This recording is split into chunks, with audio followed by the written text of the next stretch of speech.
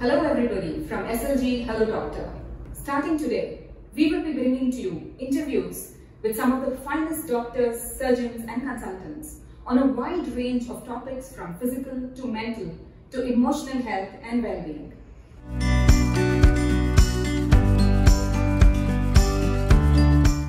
Do subscribe to our YouTube channel SLG Hello Doctor to catch our fortnightly capsules of knowledge sharing. Don't hesitate to fill our chat box with any questions or queries you have for our panel of experts and get the best advice from them. Today, I have the pleasure of introducing Dr. Vijay Varma, Consultant Nephrologist at SLG Hospitals. Namaste and welcome to you, sir. Thank you for joining us. Dr. Varma will talk to us about the whys and whats of nephrology, the disease related to kidney. So let's start, doctor. Yes, ma'am. Hello everyone, I am Dr. Vijay Varma, working as a consultant nephrologist at SLG Hospitals. We are here today to discuss about kidney and its diseases. So nephrology per se is a science dealing with kidney and what are all the problems that are associated with it. As you are aware, with the advent of non-communicable diseases on the rise, like diabetes and hypertension, the kidney diseases are on the rise in our country. So how is it that anyone would know that there is a specific problem pertaining to kidney? There are various manifestations that can happen when someone has a kidney problem. But mind you, more than 80% of the patients do not actually have symptoms when they have until their kidney problems reach to a certain extent. So it's very important that we get our kidneys checked on a regular basis and are well versed with what are the manifestations of the kidney problem so that we can identify and get treated at an early stage. Thank you, doctor, for that very quick overview. I think we've just got a fair understanding of what we'll be dealing with today. So I'm going back to the basics and I'm going to ask you a question. What are the functions of a kidney? So many people think that the function of the kidney is to make urine, but that isn't the sole function. Kidney is involved in various important, I can say it's a catalyst. It can work as a mediator between various hormones. So one of the major things that kidney does is formation of urine, through which various toxins that are produced on a day-to-day basis are excreted in the urine. Apart from that, it is a very important organ in the fluid balance. So how much fluid has to be retained inside the body and how much fluid needs to be excreted depends on the good function of the kidney. Say someone moves around in a very hot, humid, sunny day. So obviously their water losses will be so much. So kidney senses that, okay, my body is not gaining enough water, so I have to retain water. So it can sense the amount of water that is being given to it, how much it needs to excrete. Apart from that, the kidney also does a good function of acid-base balance. So many times you see people complaining of burning micturition. They say that the urine is very, it's difficult in passing the urine and all that. A lot of these symptoms are because of the kind of food that they take. Say people take a lot of acidic food. When I say acidic food, the amount of protein in a food decides how much acid is excreted in the urine, and that will invariably decide whether a urine that is formed is an acidic urine or an alkaline urine. So people who are on vegetarian diet, their urines tend to be more alkaline, whereas people who eat more non-vegetarian and high proteinaceous food, their urines tend to be acidic. So someone takes a high acid load induced food, acid load rich food. In such patients, the urine tries to alkalize the urine so that the balance is maintained. It's just like a buffer system. As in chemistry, we see the buffering of acid and base. The kidney does the exact function in our body.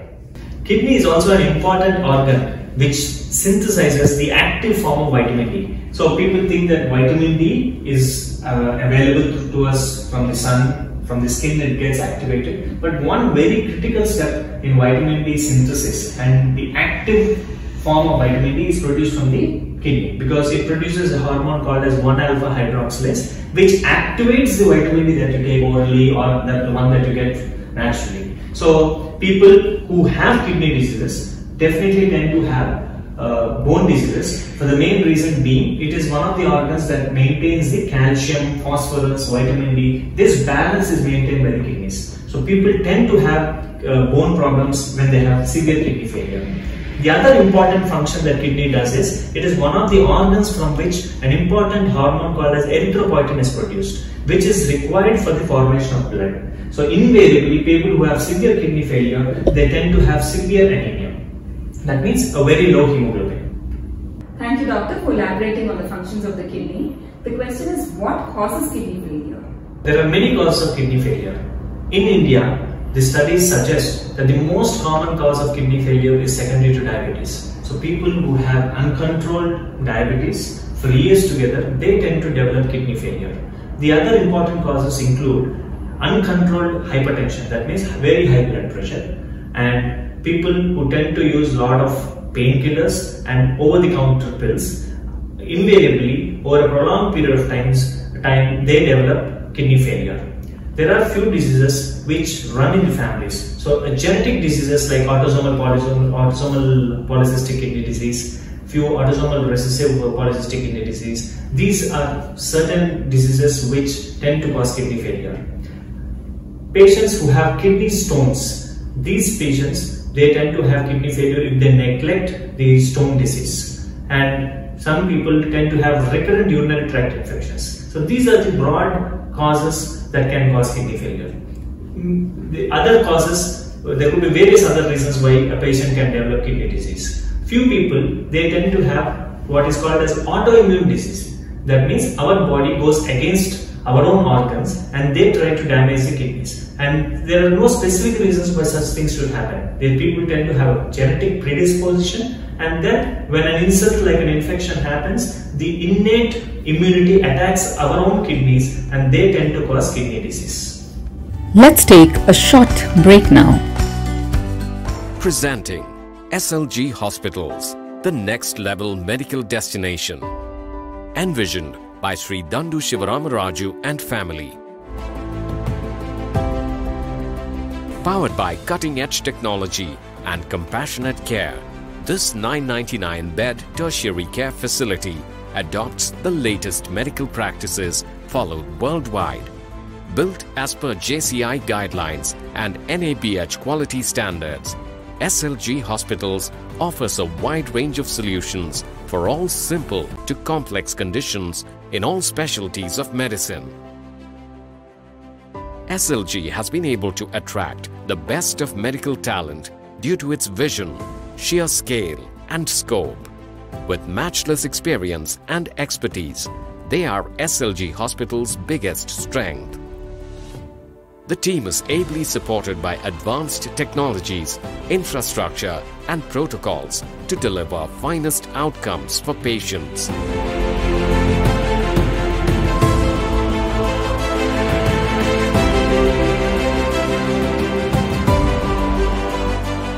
SLG Hospitals, the next level of care. So doctor, tell us what symptoms to look out for which could indicate a potential kidney problem. This is a very important and interesting question, madam.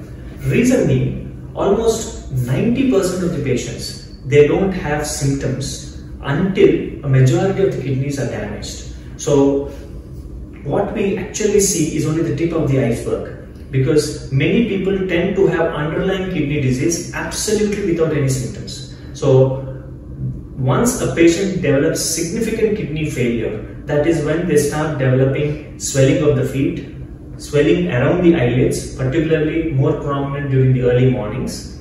They tend to develop frothy urine because they tend to pass protein in the urine. Few people will have very high blood pressure, following which they can have episodes of high headache, and then sometimes they might pass urine more often, with an increased frequency of urination, predominantly during the night time, particularly if they are male patients who tend to have prostate related issues and that thereby causing kidney disease. Apart from that, the other symptoms could be vague symptoms. Someone could be absolutely weak and you would be attributing it to some other reason. They tend to have low hemoglobin, because of which they can become breathless while they are walking. even a short distance which they used to walk previously now tends to make them more breathless. So these are the few symptoms that can present. But the take-home point is, don't wait until the symptoms appear. It is important that we get our annual blood tests done and identify the kidney problem at an early stage.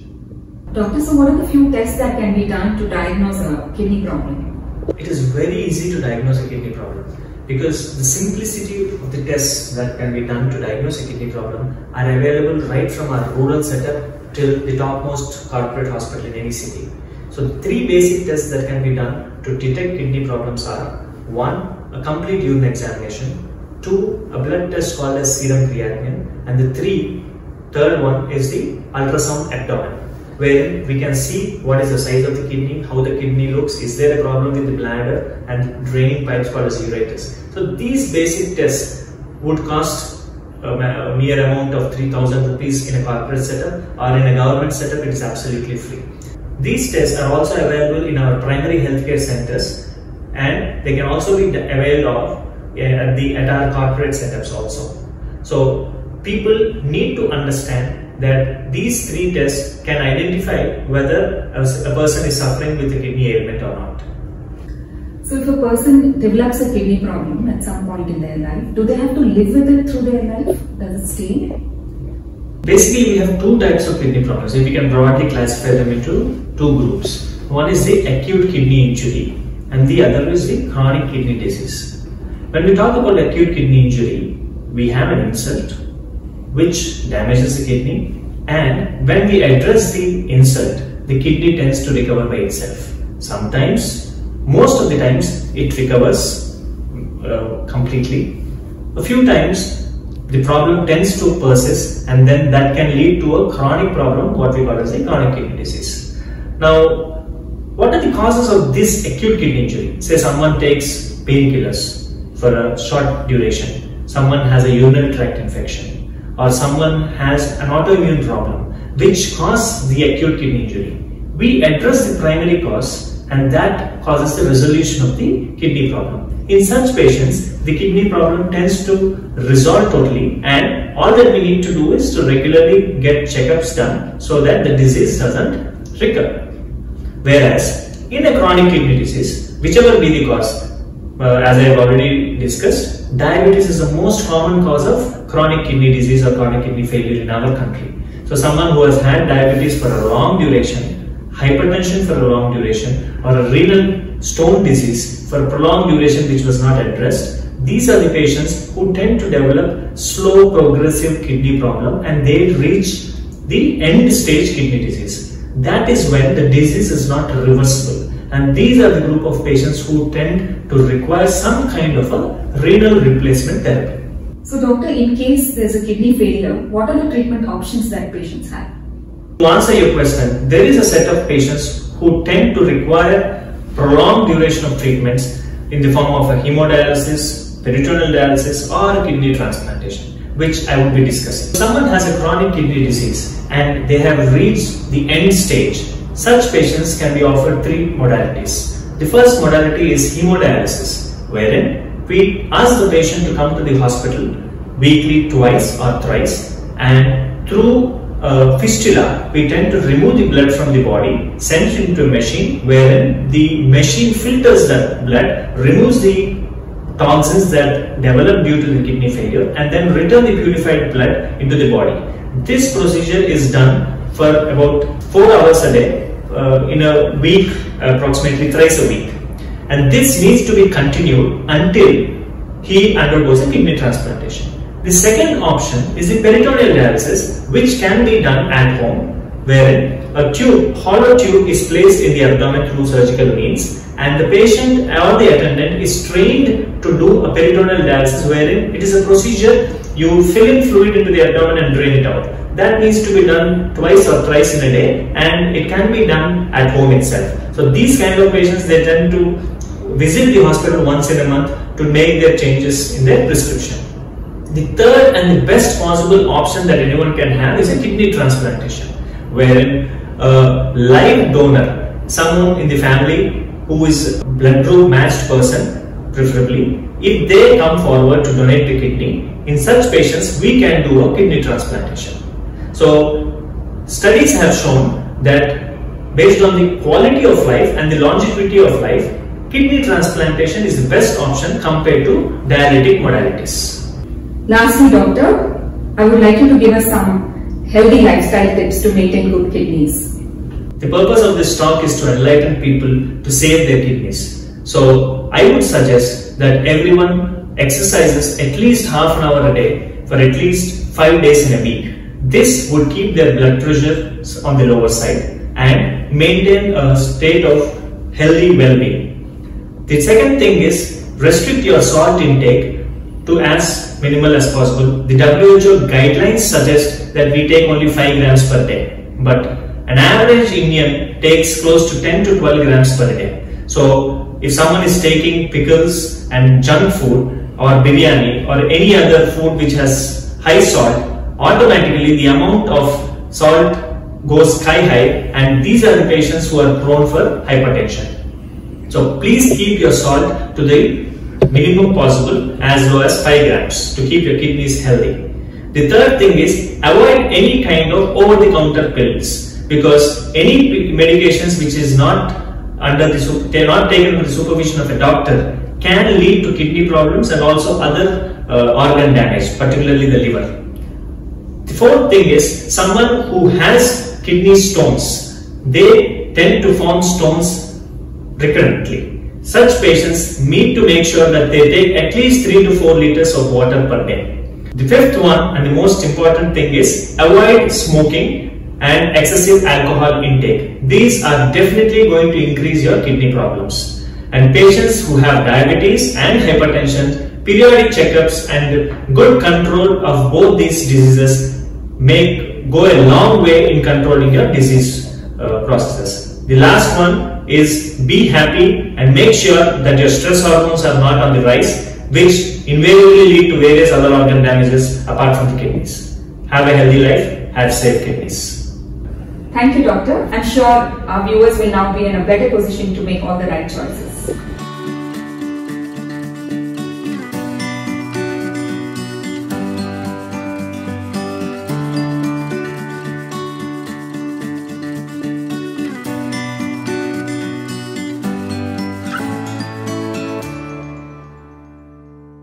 Viewers, SLG Hello Doctor will be back in 2 weeks with well-known orthopedician Dr. Vijay who will talk to us about partial knee replacement.